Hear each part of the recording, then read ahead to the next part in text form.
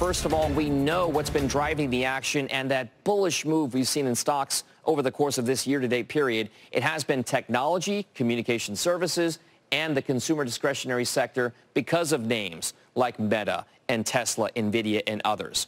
Now, when it comes to the market cap side of things, check out what's happening on a year-to-date basis for the large, medium, and small cap parts of the market. We know that the large caps have been dominating. Mid caps are trying to play a little bit of catch up here, as are small caps. You can kind of see that gap closing here in just the last couple of months or so.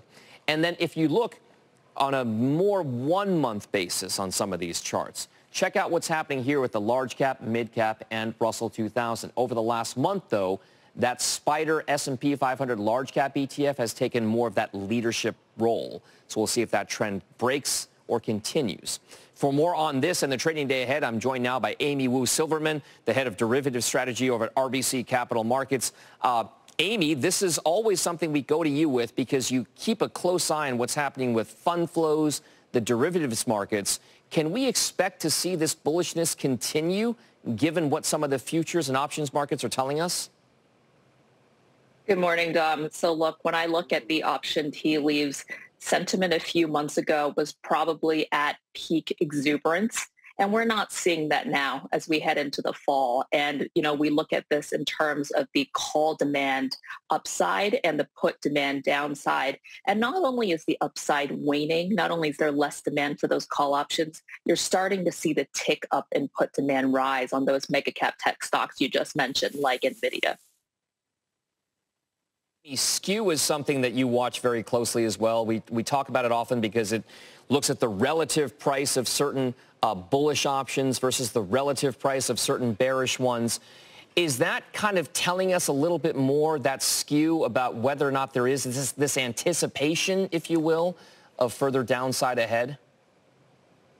Yeah, that's a great question. And in 2022, so in 2022 last year, skew really underperformed. And what we mean by that was you had a market drawdown of over 20% in the S&P. And if you had owned puts last year, you managed to draw down 21%. So a total failure of skew coming into 2023. And essentially what happened is a lot of investors felt like hedges just weren't working. And you really saw that until the regional bank crisis, Dom, where people kind of remembered, oh, wait, there is a left tail. And then that was masked again by the exuberance in the summer. And I do think that's coming back this year as we look to some things that catalyze low volatility, like perhaps the debt ceiling, perhaps strength, or perhaps just the waning enthusiasm on, you know, the mega cap tech and AI side. Amy, I'd like to get to your word of the day because it has a little bit to do with the trends that we are seeing in the market. Can you take us through what your word of the day is?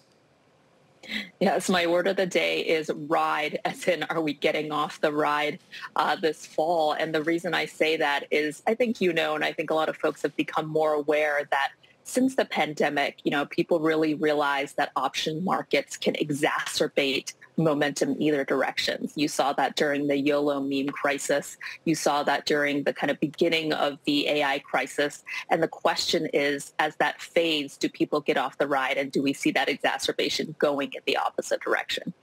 If you take a look at some of those crazy parts of the market that have seen a lot of momentum, you mentioned artificial intelligence. Are there certain places in the market that you think will be better to be positioned in for the final few months of the year? So it's interesting, going back to the beginning of your segment where you looked at the breadth widening essentially, and then kind of the trades, growth versus value, small, mid versus large cap, those rotations happening. You do see a little bit more enthusiasm in the options market in something like an IWM or something that's more cyclical as we head into the end of the year. But I will tell you that differential isn't very high yet. I'd be curious if that widens as we head into the end of the year. And just before we let you go, a few seconds left, Amy, your least favorite part of the market? So the concern right now is all in China and the China-related ETFs, FXI and EEM. All right. So some bearishness there as well. Amy Wu Silverman, thank you very much.